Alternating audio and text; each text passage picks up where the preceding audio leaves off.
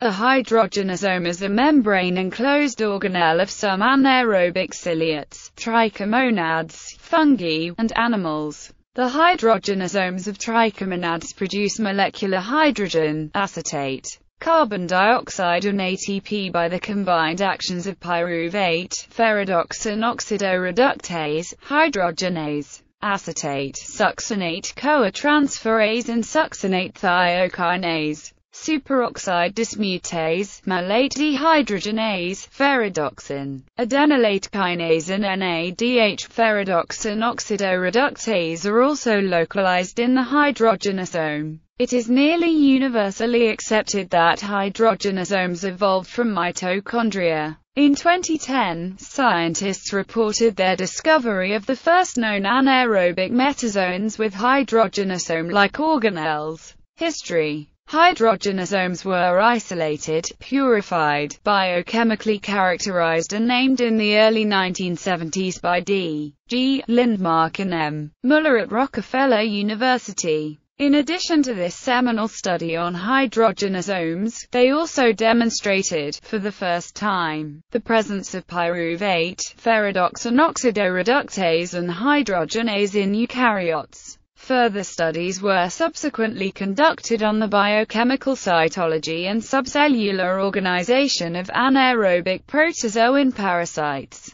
Using information obtained from hydrogenosomal and biochemical cytology studies, these researchers determined the mode of action of metronidazole in 1976. Metronidazole is today recognized as the gold standard chemotherapeutic agent for the treatment of anaerobic infections caused by prokaryotes and eukaryotes. Metronidazole is taken up by diffusion. Once taken up by anaerobes, it is non-enzymatically reduced by reduced ferredoxin, which is produced by the action of pyruvate, ferredoxin oxido-reductase. This reduction creates products toxic to the anaerobic cell, and allows for selective accumulation of the drug in anaerobes. Description: hydrogenosomes are approximately 1 micrometer in diameter, but under stress conditions can reach up to 2 micrometer and are so called because they produce molecular hydrogen. Like mitochondria, they are bound by distinct double membranes, and one has the inner membrane with some crystal-like projections.